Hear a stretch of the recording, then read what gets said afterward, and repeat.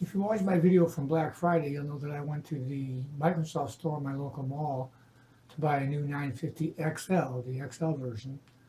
Now, if you buy it from Microsoft, whether it's online or a physical store, between now and January 31st, 2016, now that may change, but that's what it is right now, you can get a free Continuum display port. And this allows you to hook up your phone to a monitor, keyboard, and mouse and use it actually as a PC. It's got a great 8-core Snapdragon processor in it, so it really is a snappy little phone. Now the 950, you don't get this only if you buy the XL and only from Microsoft. You can't go to an AT&T store. Well, you can't even get the XL in the AT&T store anyways. But if you act now between now and then, you'll get an email with a code to send in, so you can redeem it for one of these. Now, you don't get it for 8 to 10 weeks. I went and bought one anyways for demo purposes, but you'll get one of these for absolutely free if you go through this process. And that's what I'm going to show you. I'm going to show you the process and the text from both of them, because I didn't think it was available except online, and it was a mistake, and I had bought it on the store. But the verbiage on the, if you go online, is different than what you see when you go talk to the representatives in the store. So with that, let's go take a look at the display port, and first how to get one and how to turn in your code in order to get it for free. What you first should understand is that even though the agreement here says that it's on the online store, it also is for brick and mortar. I was worried about that because I had bought my phone at a brick and mortar shop. Well, here's the email from their internal that says it's both brick and mortar and online, so we're okay. So long as you didn't buy this from AT&T, you bought it directly from Microsoft, either their store or online, you're okay. So what happens? Well, after you get your phone fired up, there's an app installed, and you can't install it on any other version except this one, and it comes installed. It's called Lumia Offers, and they're going to put offers here now and then, and all you have to do is look at terms and conditions and all that crap. But then we're going to go ahead and click on Continue, and it goes out and scans to see what offers are currently being offered. And in this case, when it comes back, it says Display Dock Offer. So I click on that, and here we go. It goes in here and it shows that there it is. Now, it already displays the email address I have on the phone and plus what I bought it with when I registered the device. But you can actually put in another one here, I believe, and put it in there, and it'll send the email, the offer, that once they've confirmed it, to that email address. So after reading all this stuff and making sure I was going to do the right thing, I pressed on the Continue. It took a while for it to come back. I've cut it down here a little bit, but it comes back and it says, "Oh, thank you." So now it's saying that everything's cool, and they'll send you an email with the code. Well, the problem is that I expect from Microsoft at least immediate response. I didn't get one. Eventually I talked to them, their customer service, and yes, you can resend this, but don't just wait a day or so because you'll get the email. Well, the truth be told, I didn't wait, and I got like 4 of them in here, but eventually the next day they did come in. So all I have to do is click on the claim button, and you'll get the code to use at the store. So I highlighted it here and said copy, and I clicked on the claim offer button at the bottom of the screen. Now that led me to the next page, and the next page being the display dock. It said out of stock. Well, as this refreshes, you can see the button for a second. And I called Microsoft again, and it'll be restocked, and you can push the button here later. But now, after you get that claim done and you get registered, it takes 4 to 6 weeks for your display dock to show up. So there comes that glorious day in the mail, and there you have your new display dock. So we're going to take a look at it now and show you how to fix it or unbox it, show you how to plug it all in. So first, obviously, open the box up, and that's it. That's your display dock. So I'm going to take the nice plastic wrapping here around it. And the phone was wrapped this way too. It's very easy to remove. So it's actually an improvement in wrapping as well. So after I played with the plastic a little bit, here's the display dock. Very nice. Looks really nice and modern. Nice design. Now that's the connection for your phone. And here's all the connection for your accessories. Now, as you can see, you've got 3 USB ports. Those are 2.0, by the way. You have the power connector for this, and then you have a DVI and HDMI. Now, the power connector, it comes with that in box, so let's take a look at that.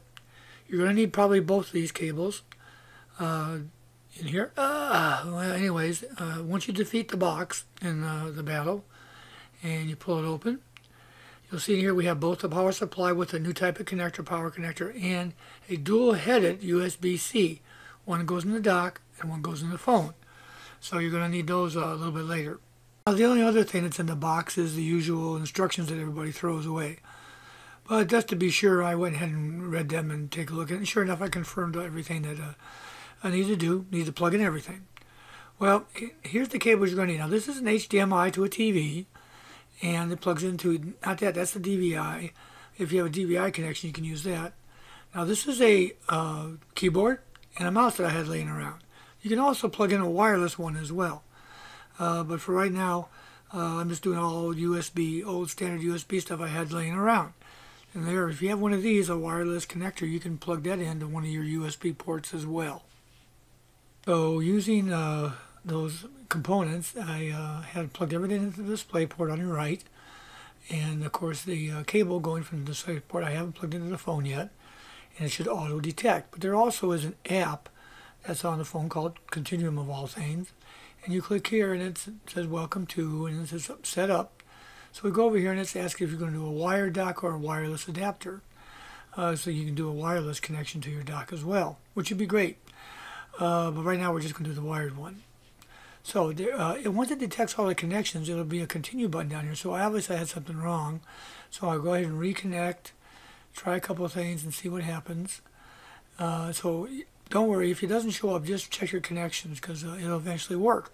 Well, a button will show up at the bottom and it'll say continue. And all you have to do is press that to go to your next screen, which it fires up the TV and all that. And you'll see something like this. You'll see a connection that says, oh, adjust your TV. And if you look very closely at the TV in the background, there's an arrow making sure that the dimensions of it. But mine's fine, so all I had to do was click on next, and I'm off and running with Continuum. So I click on that, and it wants to do a demo. And to me, it was a very loud, I took the sound out. It was a very loud and annoying demo, but it starts a demo showing how it powers a second screen. So let's get right into it instead of playing with a demo. If we go here, and now I have control of my mouse, I watch the screen. There's my mouse wiggling, and down here I have a Windows icon. I click there, and look at that. I have a start menu. And it's taken the programs that I have installed on my start menu on my phone and put them up here. Now, one thing to be said about this, you can't add and remove stuff to your start menu through this interface. It is what it is. But I fired up here the money application, renders full screen. I can use it just like I was using it on the phone or on a PC.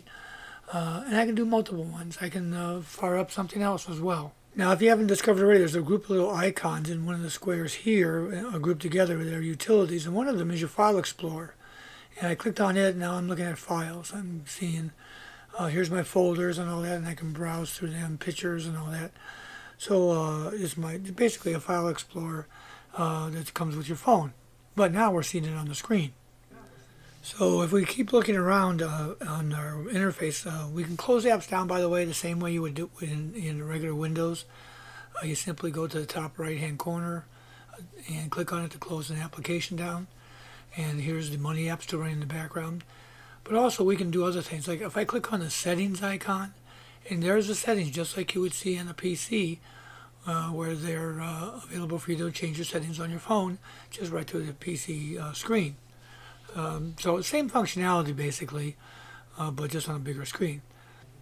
Now there are some apps that won't work in the bigger screen. They're not configured or written correctly to do so. As a matter of fact, I tried to open up the Amazon app, and when I did, it came up with a message on the screen and said, we can't open that app here. There's to learn more about it, but we're just going to go click on open, and you'll notice that it's still open. It just opened on the original screen on the phone. So it still works, it just doesn't, you have to use it there instead. And so I tried another one. I tried the, actually, believe it or not, the Xbox app, and it gave me the same problem. So when I clicked on Xbox over here, it said the same thing. I clicked on it, and sure enough, it opened on the phone.